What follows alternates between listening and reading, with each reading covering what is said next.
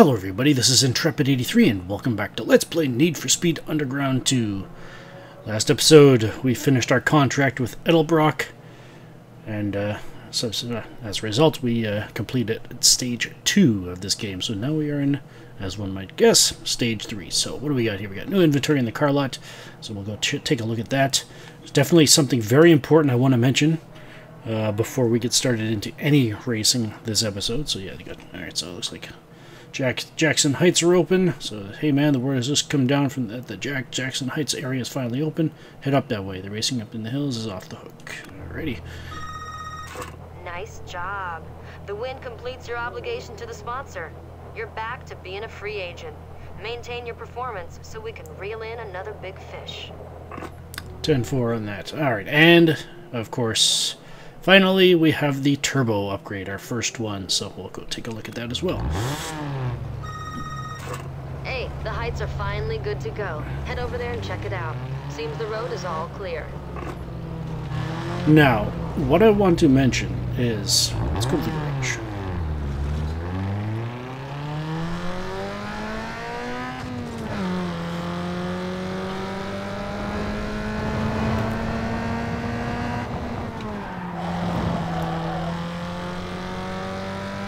Got some outruns waiting for us. Take a look at those, but not before I say this. Alright. So as I mentioned, when we got our contract, we could, it opened up a second slot in a garage for another vehicle, which we filled with the Lincoln Navigator, which turned out to be quite a good investment for us as far as the drift races went for it as well. As you can see, there are other slots open here. We've got 3, 4, and slot 5. We have a maximum of 5 cars in this game. Going into these outruns in this, we're going to be introduced to something new. Well, not really, but it's you know how we got the unique visual upgrade, the unique hood last chapter? That's kind of like what this is, but it's a unique performance upgrade. And this performance upgrade can only be put on one vehicle. Now, if there is any cars that you want to be able to say is yours and you want to be able to get the maximum performance out of, in other words, be able to put all of the performance upgrades on it that you can, including all of the unique performance upgrades, you might want to hold off on doing the outruns. I already have an idea of what I want my garage to look like, so I'm probably not going to hold out because I would like to eventually, put it all in the Corolla here. But if you do not want to do something like that, if you want to choose a different car, I have a list of cars here that we will be. It's a spoiler for the chapter. However, I felt it was important enough to mention it, so that you guys and gals can make the most educated decision on how you want to go about the outruns. So you can still do 2 of the outruns. The third outrun is when the unique performance upgrade happens. Now, right now, okay, let's get out of here and let's go pay a visit to the car lot, and then I'll go into the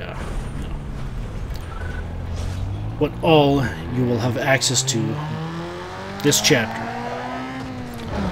in which you will be able to, as long as you hold off on the outruns until you get the vehicle you want, you should be able to max it out with all the performance upgrades and the unique upgrades as well. So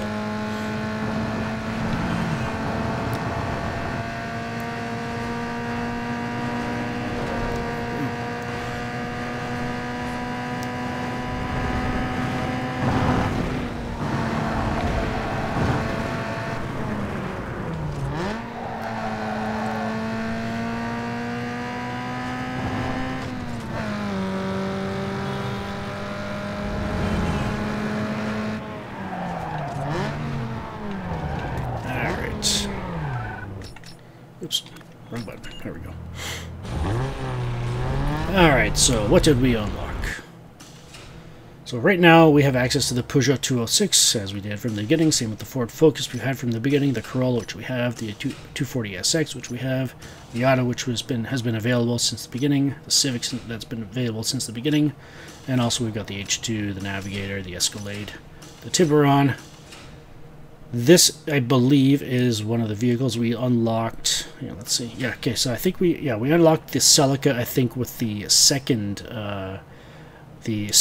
URL race, and then the Nissan Sentra we unlocked doing the third URL race, the final URL race of last chapter, I believe. So I think, if not, it's one or the other that happens.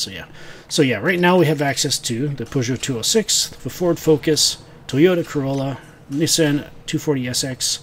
Mazda Miata, the MX-5, Honda Civic, Hummer H2, Lincoln Navigator, Cadillac Escalade, Hyundai Tiburon GT V6, Nissan Sentra SER Spec V, the Toyota Celica, and these 5 vehicles are what will be unlocked throughout this stage before going into the next one, kind of thing, by going through the URL races up until the last one. So in other words, not doing the last one, which would obviously send us into the next stage. I'm fairly certain, unless you actually hold off on all the races. But so assuming that you do not hold off on all the races and you basically just go about all the races or whatever, and then you just hold off on the outruns, you will be able to unlock a Lexus IS300, an Acura RSX Type S, a Toyota Supra, Volkswagen Golf GTI, and an Audi A3. Those 5 vehicles we have not unlocked yet, but they are available for us later on in this chapter. In other words, if you want to hold off on the outruns, and any one of those vehicles are the ones that you would like to have as your bread and butter as far as the performance upgrade goes, you might want to hold off on the outruns until we unlock them. So just wanted to make that clear to you. And yeah, so those 5 vehicles plus what we have available right now are what we've got to work on. I probably could have mentioned the other 2. What was it? Oh yeah, the other 2 vehicles we will be unlocking at some point, but I probably won't get them until next stage because, well, I don't intend on doing the final URL race until we're ready to move on. I believe is the Eclipse and the Audi TT. So yeah, the Mitsubishi Eclipse and the Audi TT.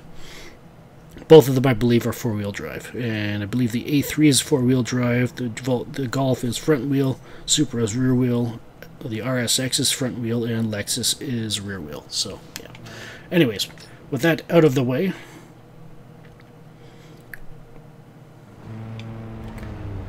we could go after some outruns, but let's go to the performance shop first. Actually, no, we can go to the other one.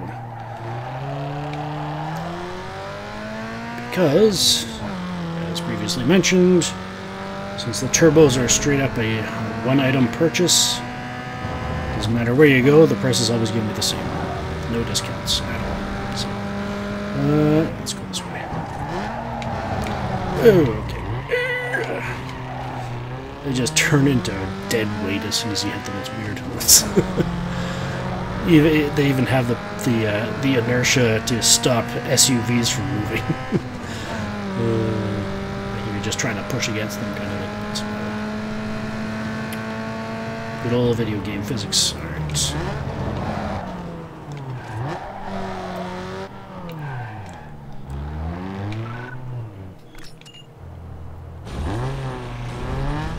I think I may want to take a look at my. Yo, stock is for suckers. To rule the streets. Got everything. Hey, swap out Installed. upgrade to brains and hey, tighten your gearbox and shorten your throat.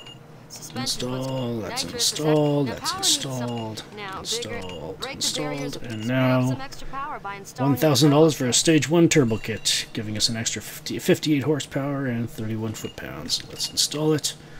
Alright, we got Greddy, Turbonetics, Jackson Racing, HKS, Apex. Well, Greddy is a sponsor you can get in this game, so let's go with them. And now let's go take a look at performance. And see if I need to do anything. If you want to squeeze the most speed out of your ride, then you're going to need to spend some time here. Hit the dyno 208.8 big horsepower. For maximum power. Yo, it's like That's this. fine. Suspension, your ride Tires is Griffin's. fine. Yo, listen ECU, here. that's You're fine. electric. You're in the Turbo. right place now, bro. Turbo slam more air into your engine. More air equals more power. So get crazy and adjust the power at each RPM. I told you, this is getting big, yo. Let's just do this. There we go. Oops. Alright. Just make sure that's all down. I may want to do a bit more with this, like maybe drop this down to 0 and then maybe boost up these a bit more, but I did a little bit of testing, but I forgot what my results were, so I may have to do that between this episode and next, so yeah. Alright, and nitrous is fine. We're going BIG big. This here bottled up nitrous gas gives your ride a temporary boost of power. Yeah, so it looks like we have to do a little bit as far as the engine. ECU goes, so Tune it up, bro. let's, or not the ECU, the turbo, so yeah, I'll take care of the rest of these and I'll be back when I'm done. Alright, all done. Ran into a couple of interesting hiccups where I dropped these down, and then for some reason this one would go down a bit more, so I just reset to default again and tried again, and it seemed to fix it, so anyways. Alright, just finished up the Underground Racing League setup there, so yeah, let's get out of here. Let's save. Yeah, we'll save it at the end of the episode. Alrighty, now we could go after some outruns, but we still have some unfinished business from stage 2.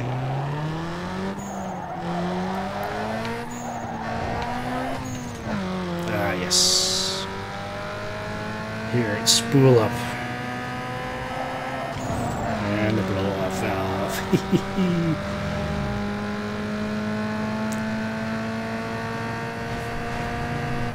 Oh!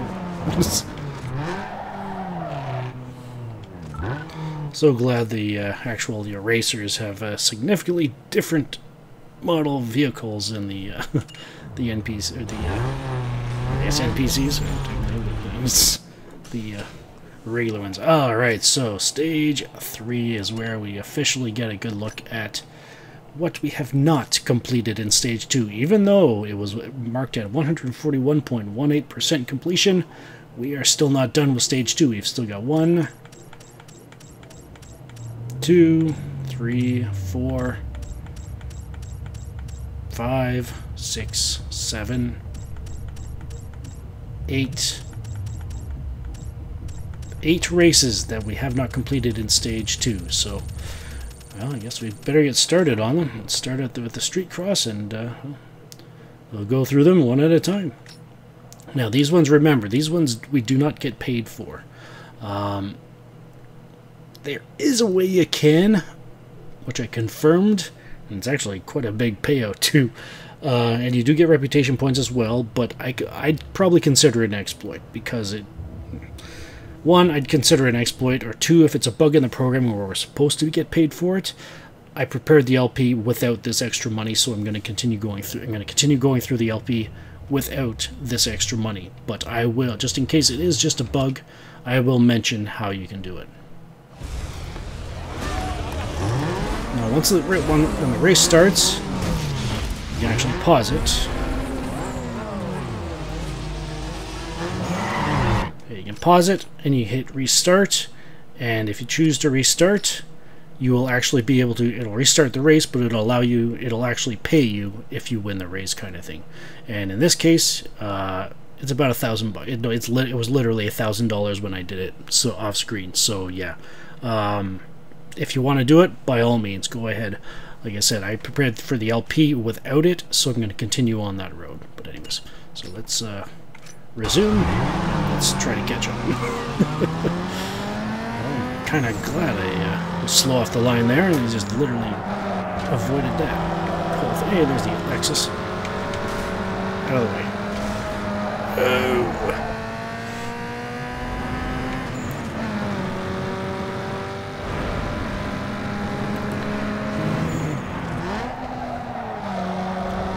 Whoa.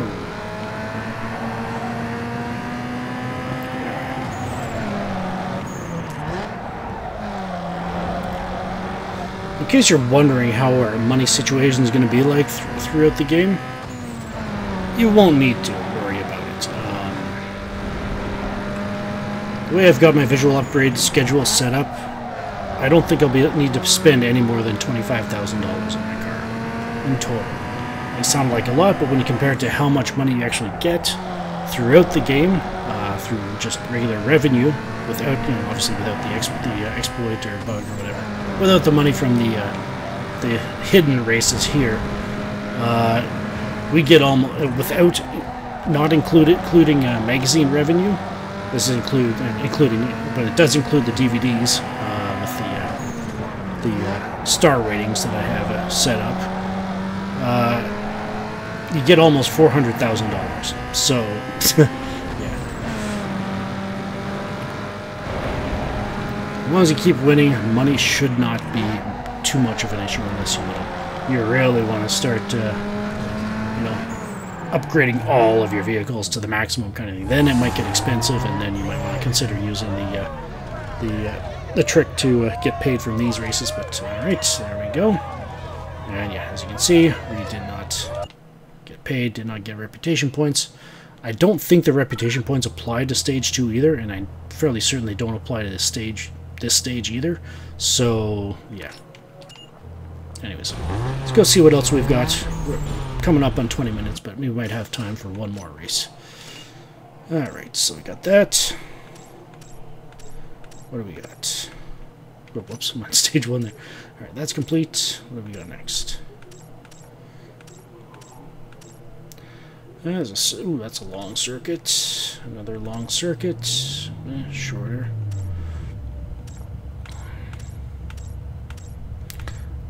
Yeah, there's a drift, so we could haul out the navigator again and do a few of those. There's a sprint. I think that's it. Yeah, let's haul out the navigator.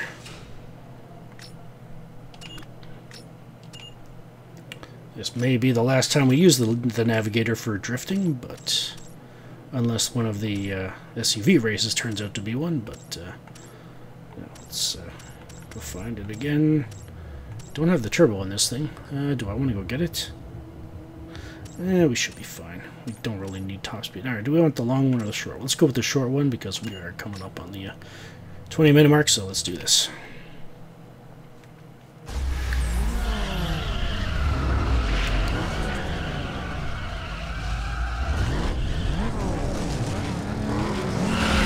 Almost forgot. Let's do this.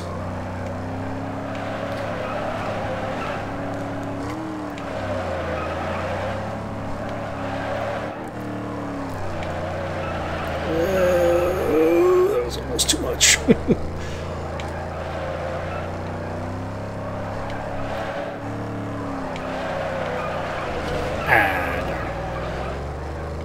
Oh, when it says you lose your the drift points for that thing, it is very stingy about how much it lets you touch the wall before it takes it away from you. So yeah, hey, you got it. Alright, that was actually a bit closer than I was expecting, but yeah, there we go.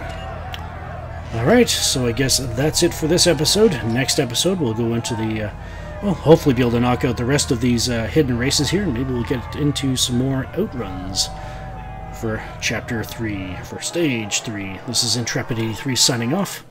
Thank you for watching, and if you're enjoying the series, enjoyed the video, please leave a like on the video. Comment your thoughts in the comment section if you if you would like to voice your enjoyment of the series. If you haven't subscribed already, by all means, please do so. And if you want to receive notifications from YouTube about when I upload next, by all means hit that bell icon right next to it, so that YouTube then can notify you. So yeah. In any case, this is Intrepid83 signing off. Thank you so much for watching. Take care, be blessed, and have a good one.